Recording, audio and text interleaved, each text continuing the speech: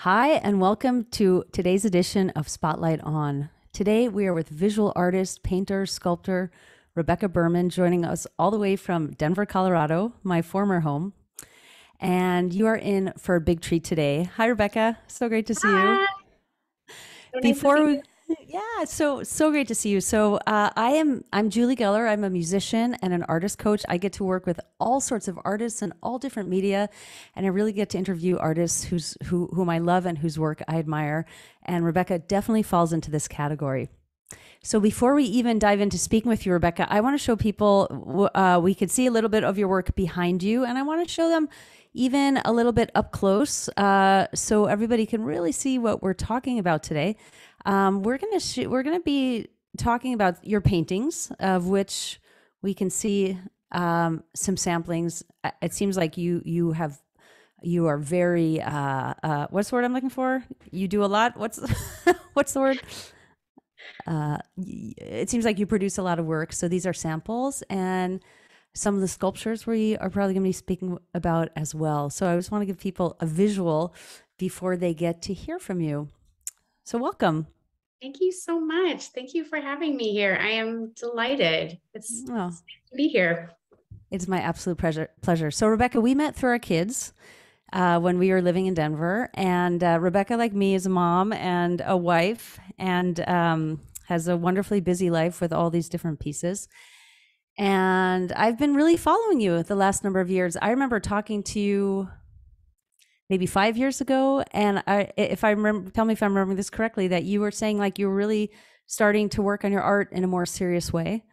And I've really just kind of been watching you from afar all these years, seeing your painting develop, seeing your development within the world of sharing your art and selling your art and running an art studio and all of these pieces. So I want to tell you that I've been watching, and that people watch what we do when we do That's meaningful work.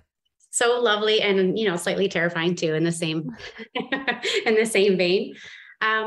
Thank you. I appreciate that so much. There are some funny behind the scenes ways that I have realized that we've actually intersected. I've made some decisions based on reviews you've written, um, which is pretty Wow. funny. I realized the other day I was looking through things and I was searching for an email and I saw that I had said like, we should try this. I know this woman and she recommended it, so we should do this. It was great. It's really Oh, nice. that I is love wonderful. that we keep sort of overlapping in ways. It feels very right. Absolutely. Thank you. And proving once again that what we do has meaning, really. When we have the courage, especially, I love to work with artists because I see the foundation of being an artist as having courage.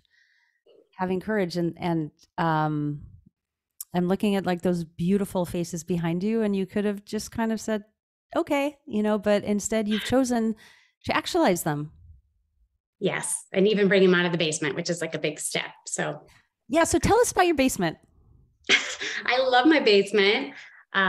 So my basement is actually my kids' playroom, complete with bunk beds and Legos and all. And it's over the last couple of years, I've just like been carving out little corners of the space for myself. And now I've pretty much taken over the whole thing as my own, turned it into a fabulous art studio where I just get to make stuff and it's it's great. It's really great.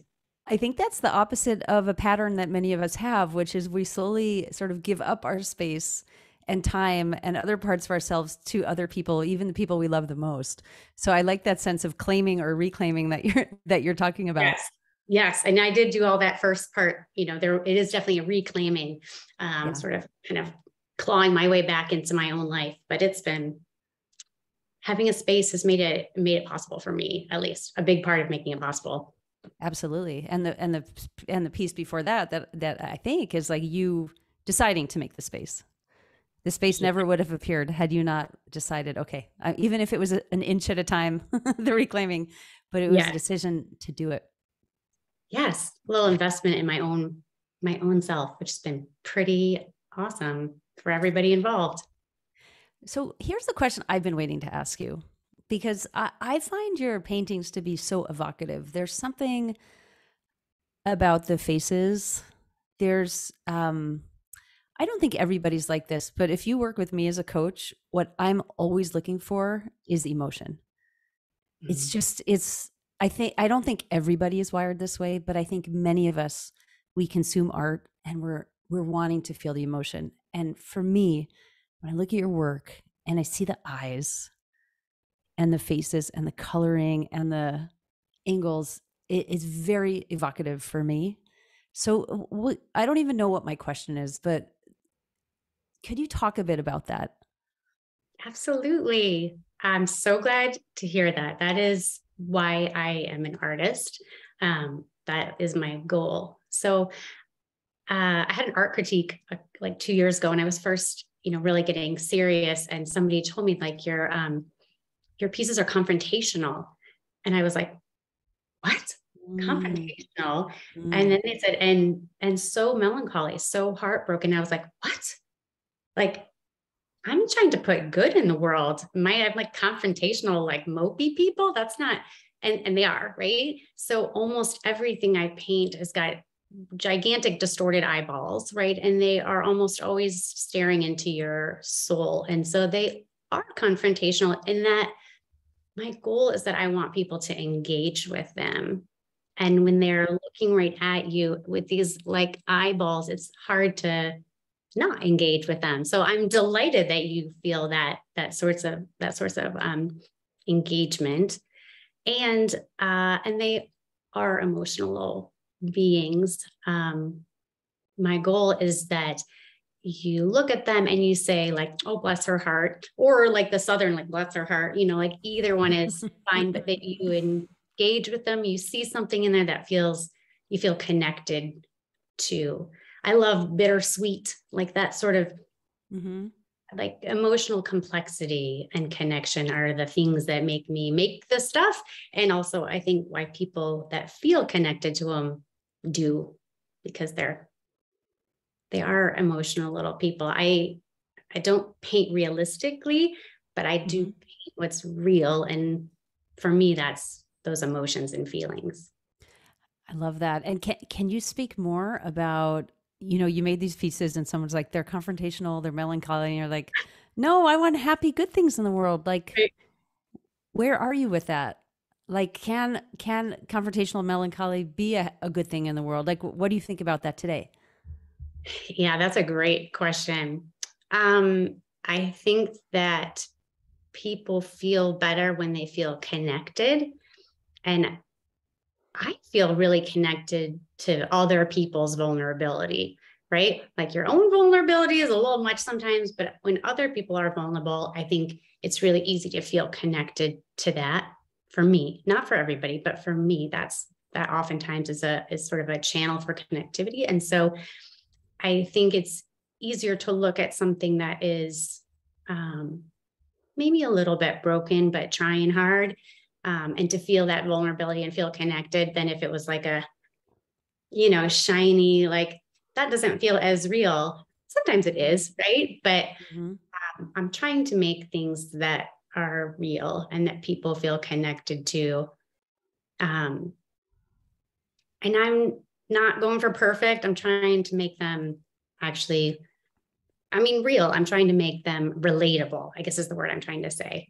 And I Yeah. think that most people are not jazz hands, smiley, happy all the time. Most people, I mean, I think everybody that's paying attention to the world is a little bit heartbroken sort of all the time. And maybe you're happy too, but that heartbroken part is part of us. And I think people feel connected to it.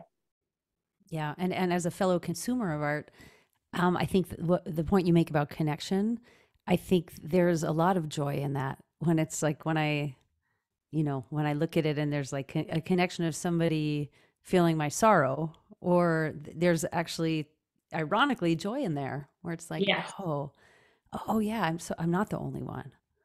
Yes, for sure. And there's always a little bit of hope in everything I paint. That's another sort of theme. There's always, even if she looks, sort of devastated, there's always just a little bit of a corner or a little bit of sparkle in that eye. Like I don't paint anybody who's 100% devastated. They're always like, I mean, they've seen some rough times, but I think they're going to be all right. Yeah. Yeah. So speaking of this brokenness, can you, I don't even know, oh, I see you've got some sculptures. Can you tell us about your process can you show us one up Sure. close or two? And tell us a bit about the process of how you make these, because I think this is fascinating. Just so you can see how tiny she is.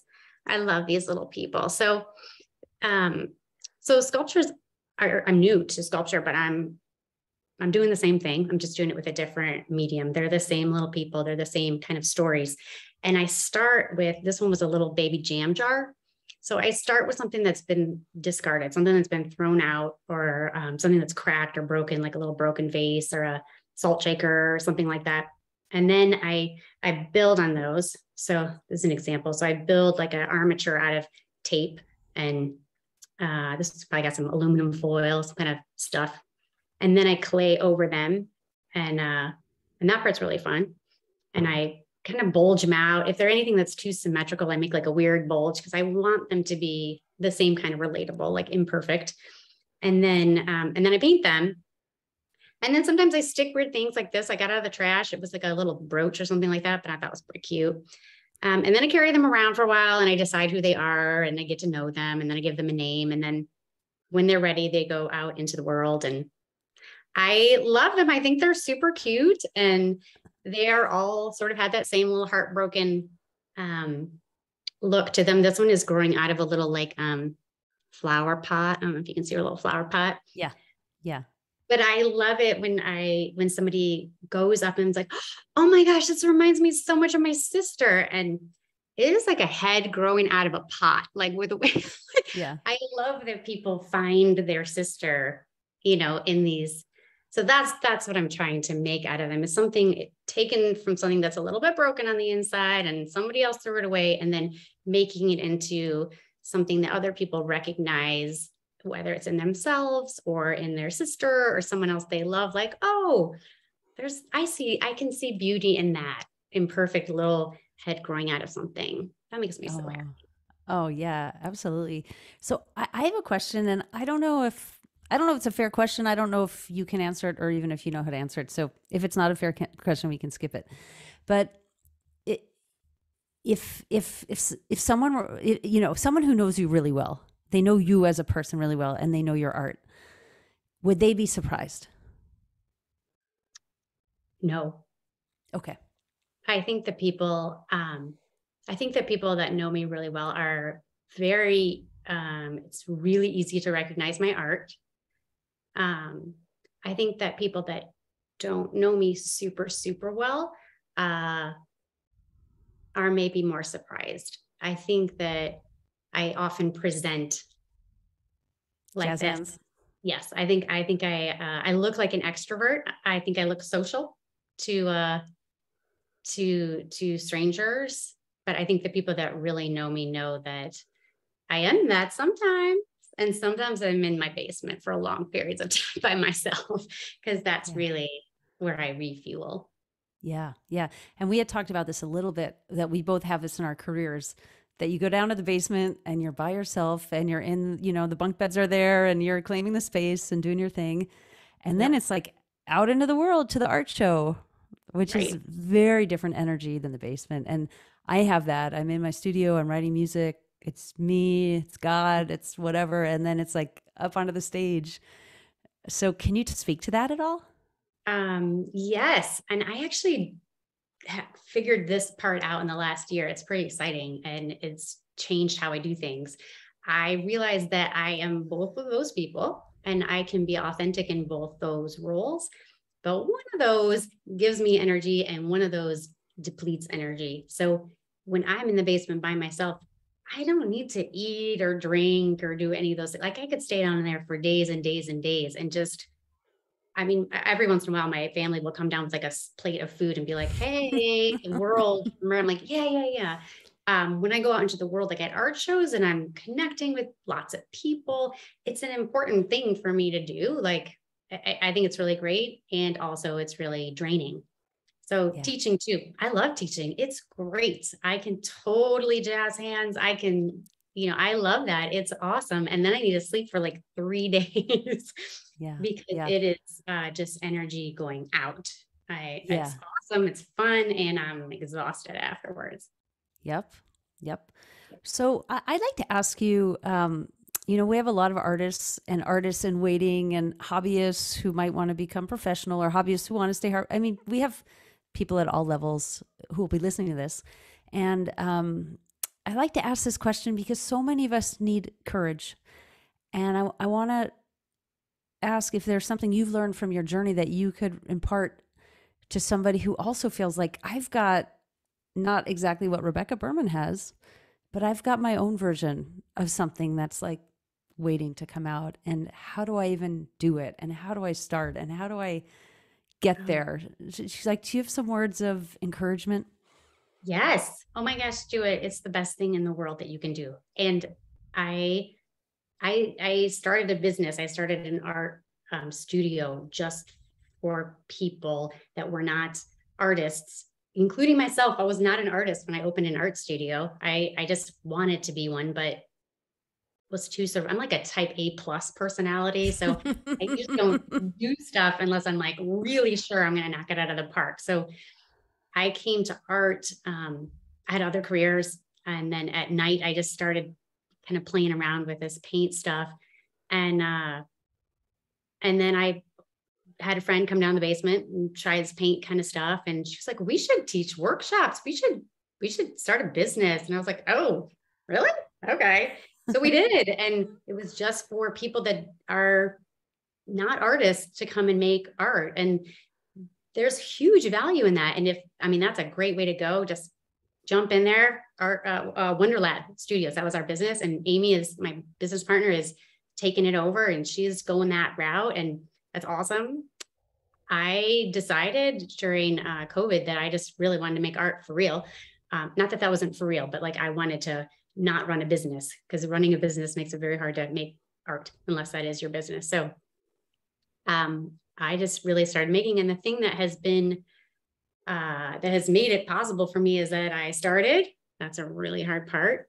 And starting for me, I had a lot of false starts. Like I was like, well, I'm just going to learn everything there is to know first, and then I'm going to, that was not the right way. Or I'm going to just look at the internet and get so inspired by all the other people. I think I did it for like 3 years. Like I was lost in Pinterest. And then, I've just never yeah, heard looking at the internet and inspired in the same sentence. But go right. It's ahead. not, that didn't work. It didn't matter. So a lot of a trial and error in my journey. But what really does work, at least for me, is actually making something with my hands. So for me to start any project, a lot of times I'm thinking, and I spend pretty much most of my life like right here.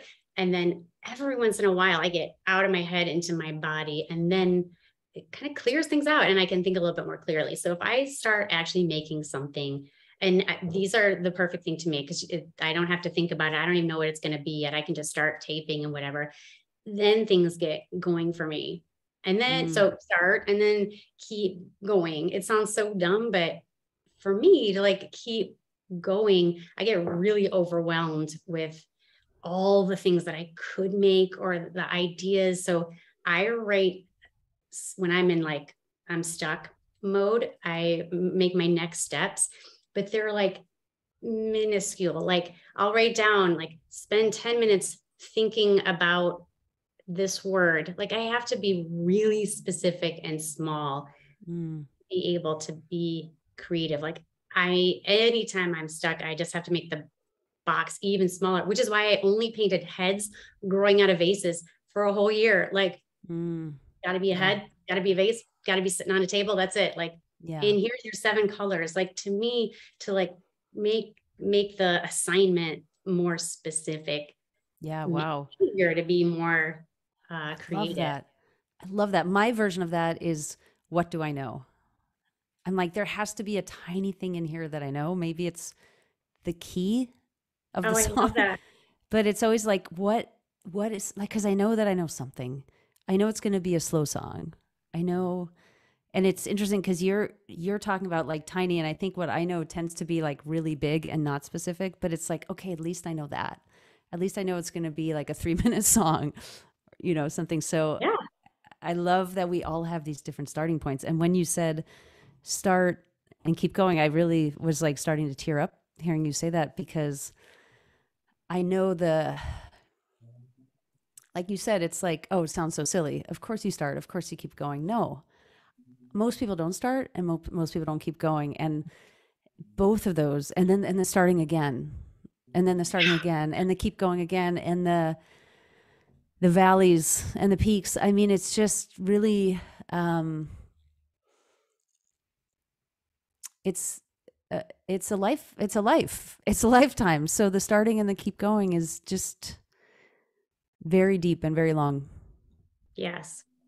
And I hope I love that you are creating all these like worlds for people to be like this. I think it's really important. And for me, it's really important to have these groups and to surround myself with other people that understand, because not everybody's life is like this. Um, Not everybody's career is like this. I've had lots of careers and they're not usually like this. And so I've been really lucky, because once you start and then you like keep going, there's always like and then it's sort of, you have to stop and start and stop and start, at least for me. And the thing Yeah. that helps me get started again often is the people around me that understand this, that, Mm-hmm. and a lot of times it's not even me going to other people and saying like, I'm having a terrible time and I don't know what to do. It's somebody else coming to me and being like, I'm stuck and I'm terrible and I don't know how to paint or I don't know how to do anything and bleh, like that. And I'm like, you're great. What are you talking about? And like getting to be friends with artists and poets and songwriters, and it's good for you. It's good for you because you get to talk people off the ledge, the edge of the ledge. And like I think it soaks in better for me to Yeah. tell other people like you're gonna be all right. Like keep doing it. Yeah, yeah, I should do that. I should do that too. Totally. Rebecca, where can we find you? Where can we find your work? Where can we buy your work? Awesome. So if you're in Denver, I'll be at the summer art summer art market, the Art Students League in the end of August. It's the 28th, 29th, maybe. That's in Denver. So that'll be in person and super, super fun. Um, Online, it's RebeccaBermanArt.com or Facebook, Instagram, Rebecca Berman Art. And I've got a new project that I am launching with a couple other artists that is launched yesterday, which Mm, is super exciting. It's called Artburst Studios, and it's a new concept for artists and art collectors to come together in like a boutique style, intimate space. It's kind of like an online gallery show that's based around story. So really letting, it's all about connection. I can't even help it, right? That's my that's my yeah. thing. Yeah. But it's about connecting artists and collectors, like really getting to tell your story, really getting to make the art that you love, and talking about the process and showing what's most important to you, and then bringing in the collectors that love to hear the story, the behind the scenes, and love artists and love art. It's going to be amazing. So you should all go on there. It's artburststudios.com. There's just a landing page as of today, but the first big show is coming in February, which is going to be amazing. You're all invited. Wow. It's going to be great. Congrats on the launch. Congrats on the launch. Rebecca, thank you so much for sharing of yourself, your time, your art with us. This has been another amazing episode of Spotlight On. Thank you so much for being with us, and have fun in the basement. Have fun in the shows. Good luck with the new venture. And I'm going to keep watching you and your work. Thank you so much. Thank you so much for having me. It's been absolutely delightful. I've loved following your career and listening to your music, and just your lovely voice. Even talking is so, so soothing and important. I'm glad I got to hear you. And Mm. thanks for having me. Thank you, Rebecca.